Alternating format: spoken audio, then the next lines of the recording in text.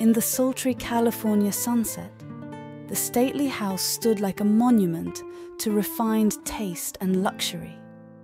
Within its walls, as if in the embrace of a luxurious plaid, lived an attractive young woman. Her gaze was bright, like the rays of the setting sun reflecting off the windows and shining brightest in this exquisite interior. Every object in the house seemed designed to emphasize her unique beauty and grace. The furniture of exquisite shapes, the art objects that epitomized elegance and sophistication seemed to reflect herself, and the scent of luxurious flowers floated in the air, as if created to complement the aura of her femininity. Her presence filled this house with warmth and harmony.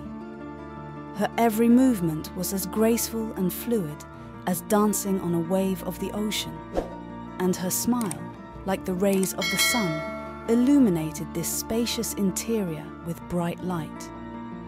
But perhaps most striking of all was her inner beauty, which seemed to permeate through every element of this gorgeous home.